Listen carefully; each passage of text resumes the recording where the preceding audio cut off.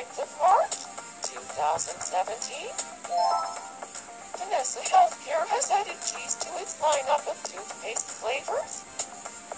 The company president loves cheese so much, the new flavor was a natural choice. It said that she forced her staff to put tons of the flavoring in each tube. There's never been anything like it, and it is getting rave reviews. In fact, it tastes so good that you might want to eat it, but please don't.